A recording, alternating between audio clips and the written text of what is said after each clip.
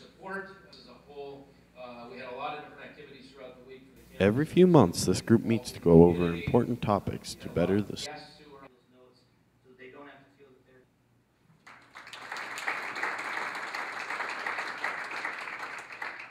What I see is the main function is to really act as a conduit basically between the university and the community. As you've seen here in the presentations today, we get updates on everything that's happening in the university, and we give feedback to the president and his staff as to how the community sees the university. While the Board of Regents always talks about different things, the one thing is always common. The school and the students come first. Wish you all the best.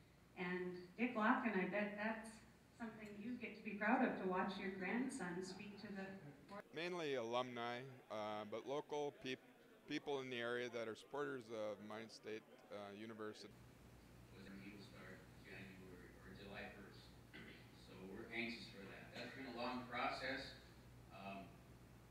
Yeah, we're going to be installing a Daktronics scoreboard, much like we have at Herb Parker Stadium, only much bigger. It's actually 20 feet high, 33 feet wide. It'll, according to Daktronics, it'll be the biggest single screen in any venue in North Dakota. So we're excited about that. It's going to go on the north end of the dome. Represent 1.00.